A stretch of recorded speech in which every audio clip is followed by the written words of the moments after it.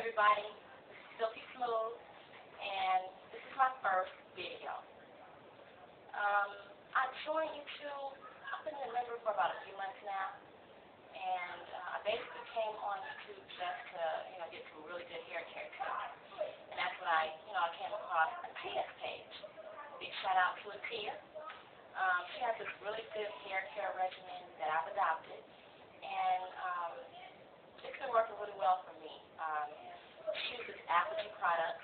I think it's a really good line. Like I said, it's been working really well for me. And, I can't complain about it. I don't have anything bad to say about it. Also, she does these makeup videos, tutorials. She has really good tips on makeup, among other things. So if you haven't, subscribe on her page, check her out. Also, somebody else that I've been really enjoying watching lately is Buildable Beauty. She has some really nice tutorials, and she does really good quality videos. And, she seems really down to earth, and I really enjoy watching her. And she has a really cool accent. I think she's from New Orleans. So if you haven't got a chance to check her out, stop by her page, check her out. And also, another shout I want to give to is Janelle Danae. She is hilarious. I love her. She has me rolling.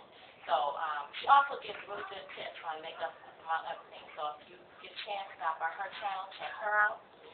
And I really been getting into makeup a lot more lately after watching Atia's videos as well as some other YouTubers. I've been really getting into makeup.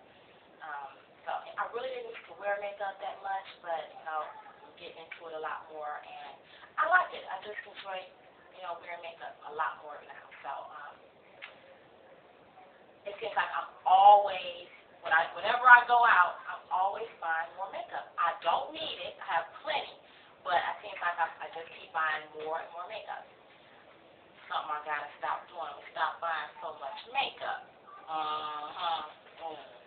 Anyway, I think that's about. Let me give a shout out to Born Beautiful 777. That's my girl.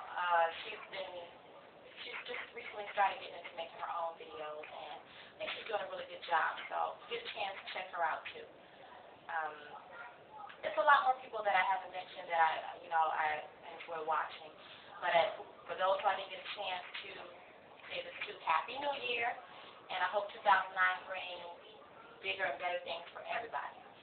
So I think that's about it. I'll check you out later.